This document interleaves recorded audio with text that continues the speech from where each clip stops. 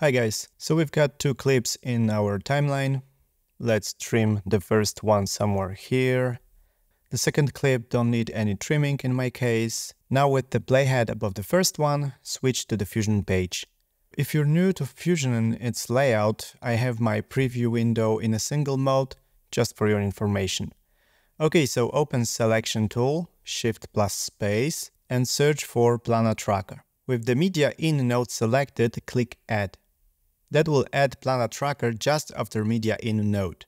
Then move the playhead to the spot from which the screen replacement should occur. Let's say here. In the inspector, click Set and mark the area of the screen.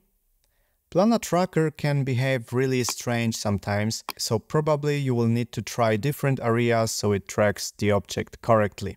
Be patient, probably it will not go smoothly at first time. Once you've selected the area, click Track to End. I didn't change any other options.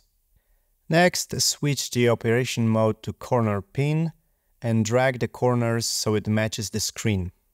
Then, open the media pool and add your second video. Connect it to the green triangle of the Planar Tracker.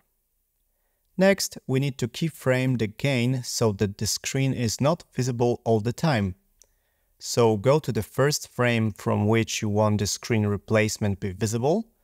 Then in the inspector, expand corner pin 1. Let's change apply mode to screen so that it looks more realistic.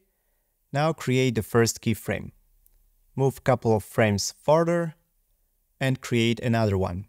Go back to the previous keyframe by clicking this little arrow and set the gain to 0. So this is what we've got. Now to create this photo making effect with the Planar Tracker selected, open Spline. Check Gain Control, then click Zoom to Fit. Select both keyframes by tapping Ctrl A, then right click, Ease, and search for Outback Cubic. Then make this line to look more something like this. Let me preview. Yeah, it's blinking. So we're done in Fusion page. Let's go back to the Edit page now. Open Effects, Video Transitions, and search for Zoom In Transition. Apply it to our clips. Place the playhead in the middle of the transition, give it a click, and in the inspector, increase the zoom scale so it better matches the both clips. In my case, I will focus on this light tower. Also, adjust the zoom center accordingly. Then enable motion blur and set quality to max.